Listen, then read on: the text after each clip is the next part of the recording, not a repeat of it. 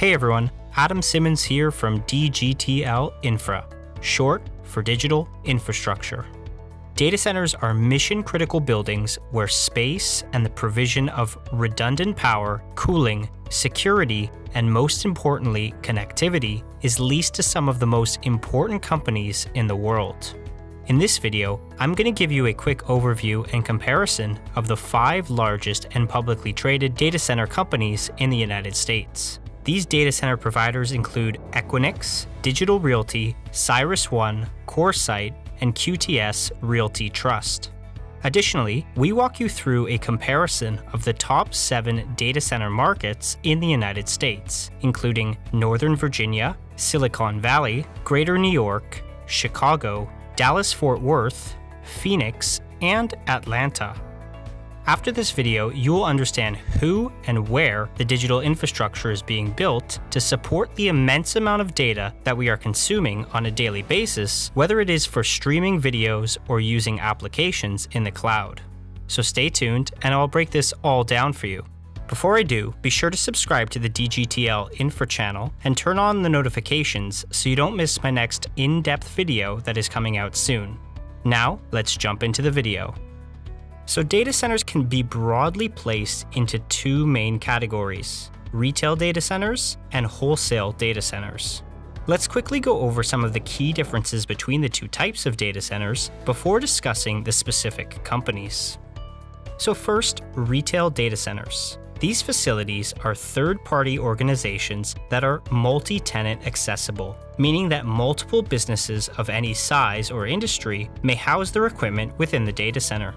Companies of all types and sizes, from small and medium-sized businesses to Fortune 500 firms, use retail data centers. Customers of these facilities have smaller power requirements and require help to manage their equipment that resides in these data centers. Moving to wholesale data centers, they provide space, power, and cooling to run large-scale computing or storage deployments. Tenants of these facilities are large internet and cloud companies that own and operate their network equipment. Space and power here are leased in larger capacities than in retail data centers, and as such, typically house fewer customers per facility. With that overview in mind, now let's move to discuss some of the key metrics of the 5 largest and publicly traded data center companies in the United States. So first is Equinix. The company trades on the NASDAQ under the ticker EQIX. Equinix is the largest public data center REIT and has a global footprint of 227 data centers, representing approximately 1,300 megawatts of power capacity. Equinix's disclosures are a bit different from some of the other companies, so they mainly quote their power capacity in the form of cabinets, and Equinix has 308,000 cabinets of power capacity that they serve their customers with. Overall, Equinix has 26.2 million square feet across 26 countries around the world, supporting over 10,000 customers.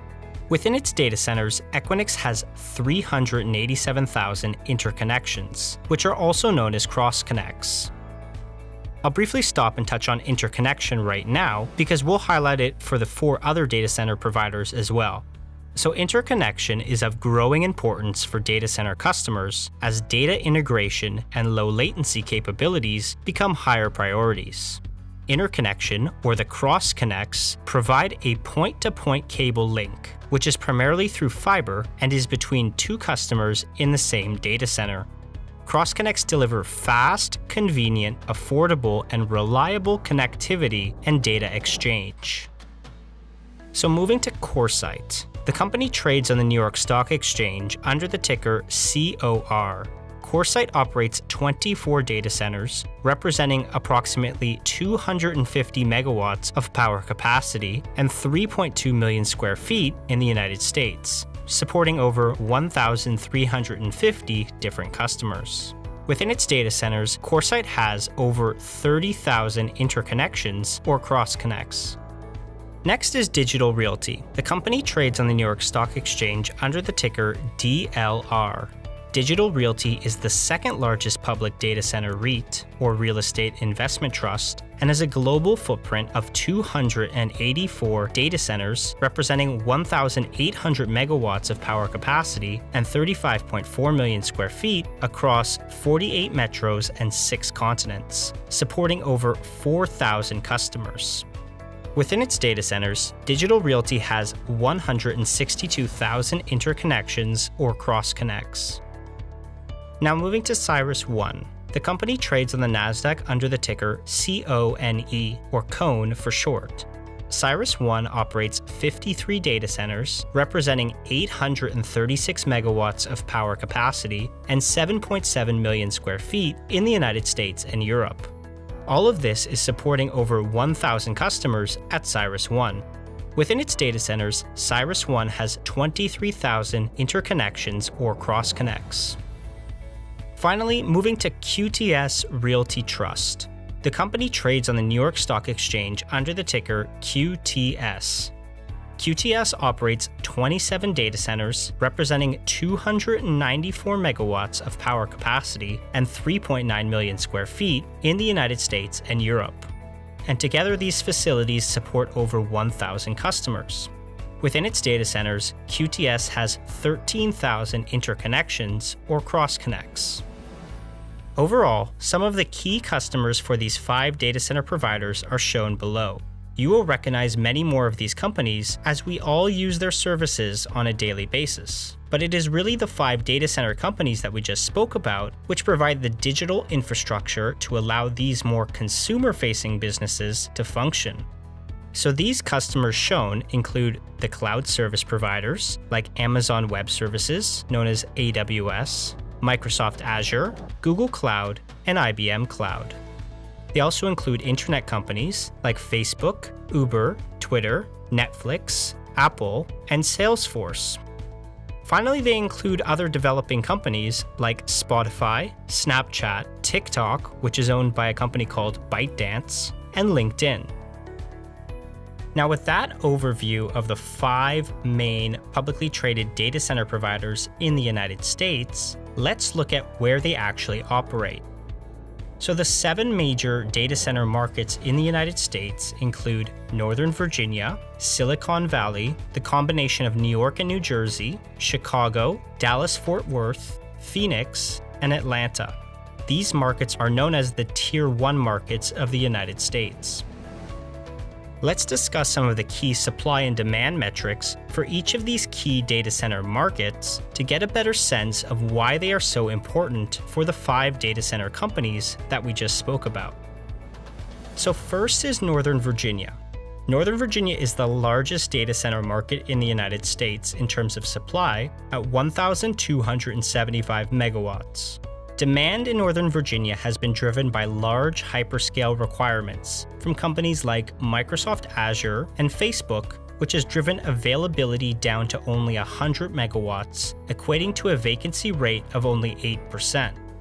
Dgtl Realty is the largest data center operator in the Northern Virginia market and is among one of the providers contributing to Northern Virginia's 240 megawatts of data center capacity under construction. Furthermore, the Northern Virginia market has the potential to develop another 1,680 megawatts of power capacity over the coming years. But this power capacity is contingent on factors such as the data center provider securing a pre-lease on that data center development beforehand. So over the past 12 months, absorption in Northern Virginia has equated to leasing of 345 megawatts of power capacity, which has been led by companies like Microsoft Azure, Facebook, TikTok, which is owned by ByteDance, Google Cloud, Uber, and Salesforce. Moving to our second market, which is known as Silicon Valley, and also can be known as Northern California, this is a market with significant demand from technology companies and one of the tightest supply markets in the United States, primarily due to limited available land to build new data centers. So Silicon Valley has 280 megawatts of supply and availability of 15 megawatts, equating to the lowest vacancy rate amongst these 7 markets at only 5%. CoreSite, CyrusOne, and Dgtl Realty contribute to Silicon Valley's 25 megawatts of data center capacity under construction. And further, the Silicon Valley market has the potential to develop another 140 megawatts of power capacity over the coming years. So over the past 12 months, absorption in Silicon Valley has equated to leasing of 65 megawatts of power capacity, which has again been led by companies like Microsoft Azure and Facebook, but also includes companies like NVIDIA and Oracle Cloud. The third market we discuss is the combination of New York and New Jersey, and this market is driven largely by financial services firms. Specifically, New Jersey is a more affordable market than New York City, given New York City's relatively high costs for both power and real estate. New York and New Jersey have 150 megawatts of supply and availability of 15 megawatts, equating to a vacancy rate of about 9%. Data center providers like CoreSite, CyrusOne, and QTS contribute to New York and New Jersey's 20 megawatts of data center capacity under construction. Furthermore, the New York and New Jersey market has the potential to develop another 110 megawatts of power capacity over the coming years. And over the past 12 months, absorption in New York and New Jersey has equated to leasing of 25 megawatts of power capacity, which has been led by financial services firms Bloomberg and Citadel. The fourth market we discuss is Chicago. This market is a mix of enterprise, connectivity, and hyperscale customer demand. Chicago has 280 megawatts of supply, and indeed significant development supply from the past few years has led to higher availability of 40 megawatts, and in turn, a higher vacancy rate of 14% in the market. Dgtl Realty is the largest data center operator in the Chicago market and is among one of the providers, including CoreSite and QTS, contributing to Chicago's 15 megawatts of data center capacity under construction. Furthermore, the Chicago market has the potential to develop another 165 megawatts of power capacity over the coming years. And finally, over the past 12 months, absorption in Chicago has equated to leasing of 25 megawatts of power capacity, which has again been led by the likes of Microsoft Azure and Facebook. The fifth market we discuss is Dallas-Fort Worth. This market is focused on enterprise and smaller wholesale deployments, including federal, internet, and social media companies, but less on large hyperscale deployments like Northern Virginia. In Dallas-Fort Worth, competitive pricing exists given the number of competitors in the market. So Dallas-Fort Worth has 345 megawatts of supply and availability of 75 megawatts, equating to an elevated vacancy rate of 21% across the market.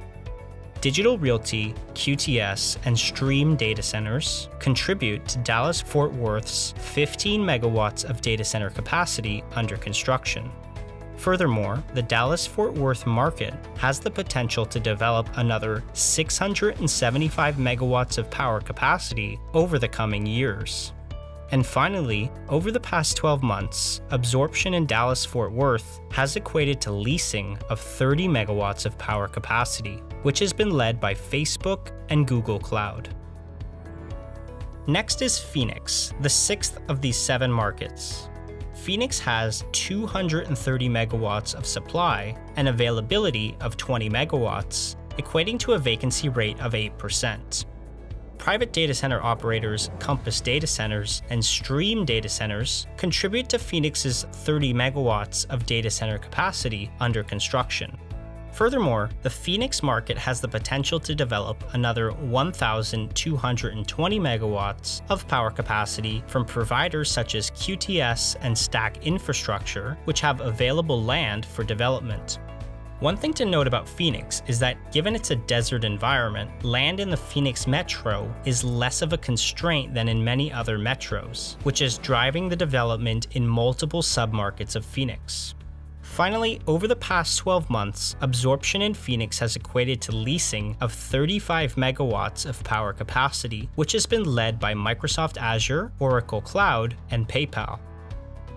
Finally, the last market, the 7th out of 7th market we discuss, is Atlanta. And leasing activity has picked up materially over the past couple of years in Atlanta with demand from social media companies like Twitter. Atlanta has 150 megawatts of supply and availability of 20 megawatts, equating to a vacancy rate of 15%. QTS and Switch Inc., which is another public data center provider, contribute to Atlanta's 30 megawatts of data center capacity under construction. Furthermore, the Atlanta market has the potential to develop another 240 megawatts of power capacity over the coming years. And finally, over the past 12 months, absorption in Atlanta has equated to leasing of 50 megawatts of power capacity, which has been led by companies like Twitter and Workday.